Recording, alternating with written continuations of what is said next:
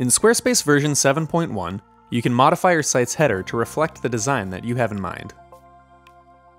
To get started, select Edit and Edit Site Header. Here, you can change the header layout, add a site logo, or change your elements.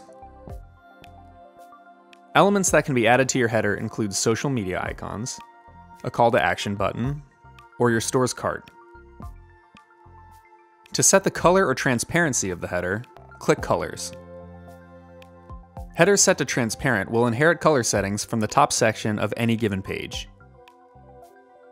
When transparency is switched off, the header background color will be determined by the global site background color in the design settings.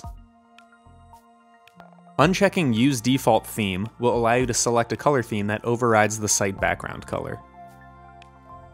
Please let us know if you have any other questions. We're always here to help.